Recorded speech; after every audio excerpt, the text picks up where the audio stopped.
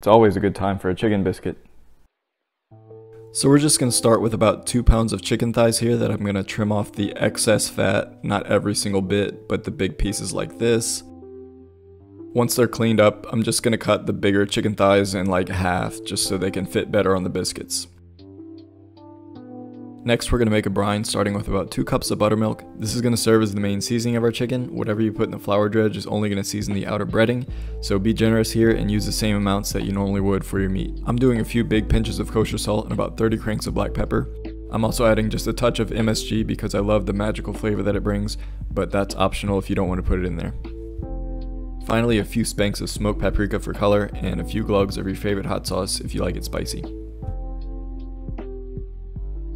Now just mix it well and add your chicken. Massage everything thoroughly just to make sure that every piece is fully coated. Also make sure to set it so while you're washing your hands, it'll tilt and spill all over your clean countertop.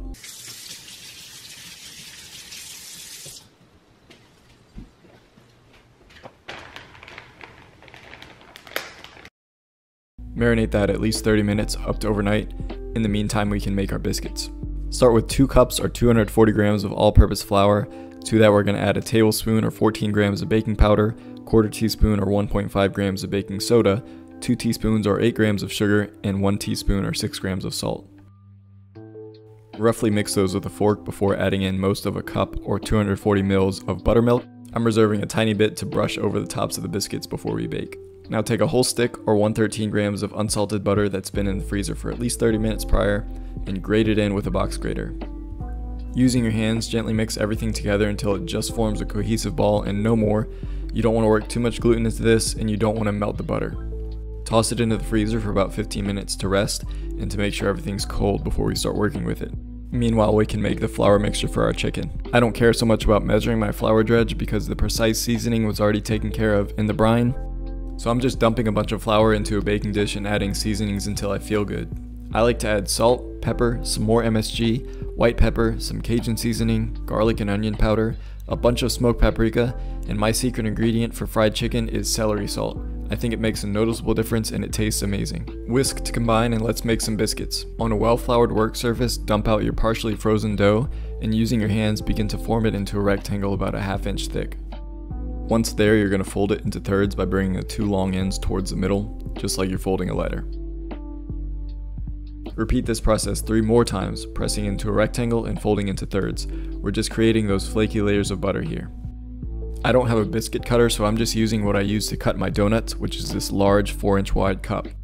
Now pay attention here because I made a major mistake. I was trying to make my dough wide enough so I could fit 2 rows of cuts into it, but by doing that I made the dough way too thin and you'll see what that looks like after I bake it. Be sure to leave your dough at least a ½ inch to 3/4 of an inch thick. You can always re-roll it and cut more biscuits on the next go around. Learn from my mistake here. Regardless, cut as many biscuits as you can and place them on a parchment lined baking sheet. I would say you can fit about 6 per sheet. You can see how thin my biscuits are here. They're going to rise a bit in the oven, but not like a yeasted dough would, so I'm not going to have as many of those fluffy and buttery layers like biscuits are known to have. Just before baking, we're going to brush the tops with that leftover buttermilk that we reserved earlier. This is going to aid in browning. Into the oven at 425F or 220C until the tops are nice and golden brown. Mine took a little more than 15 minutes, but every oven is different, so keep an eye on them. While they're still warm from the oven, we're going to brush the tops with a little more melted butter. Something weird happened to mine. I baked most of them on that brown silpat that you see, and the bottoms came out almost burnt like this, while the ones that were baked on the parchment paper didn't burn like that. Does anybody know why that happened? To fry our chicken, we're going to fill our Dutch oven or other frying pot no more than halfway with peanut oil, which by the way, I'm excited to try this new induction burner that I got. We're going to heat on high until we can maintain a frying temperature of about 350F or 180C. Meanwhile, let's bread up our chicken, shake off the excess buttermilk marinade, and press into the flour dredge until every nook and cranny is covered.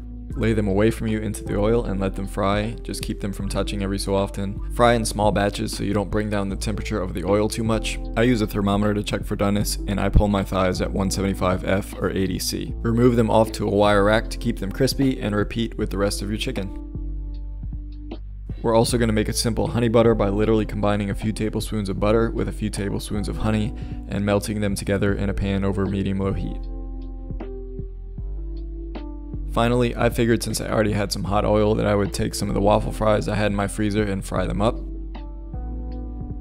I just toss them in a bowl and wipe off the excess oil with a paper towel. I love to add a little Cajun seasoning and toss them up.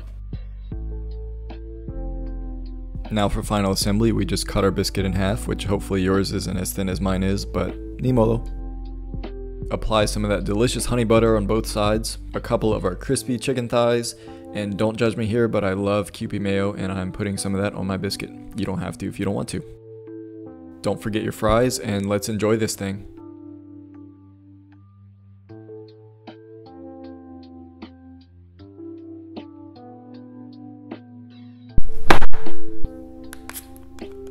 So definitely some mishaps here. Obviously the biscuits were rolled out way too thin.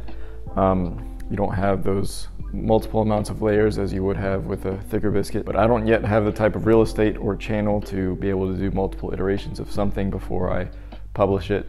So hopefully in the future I'll be able to do something a little more improved than this. But regardless, I'm still excited to try this.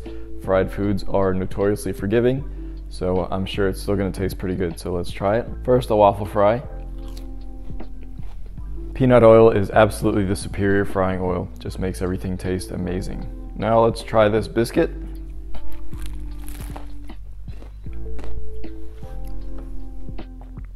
Like I said, that chicken is perfectly seasoned and cooked. Using chicken thighs, you have a lot more room for error in overcooking the chicken, so it's perfect in that regard. The honey butter is the perfect simple binder for all the flavors that are mingling inside this biscuit. And in spite of being so thin, you can still taste the flavor of the biscuit. Obviously, I would want it to be thicker. I would want more of that buttery bite, but the ratios and everything else in the biscuit is fine and it's cooked well. It's just the size of it that's not ideal. Let's give it a little kick here. That is perfection. So I think if you were to try to make this recipe on your own, and the only change you made was to roll out the dough about twice as thick as I did, you'd come out with a staple of a meal, and I would definitely recommend making leftovers so that you have meals for a couple days to come, because you're gonna keep wanting to eat something like this. It's very addictive. But with that said, this was just a simple video of me sharing the cooking idea I had for today. I just wanted to film it and put it out. So thank you for watching, and I'll see you next time.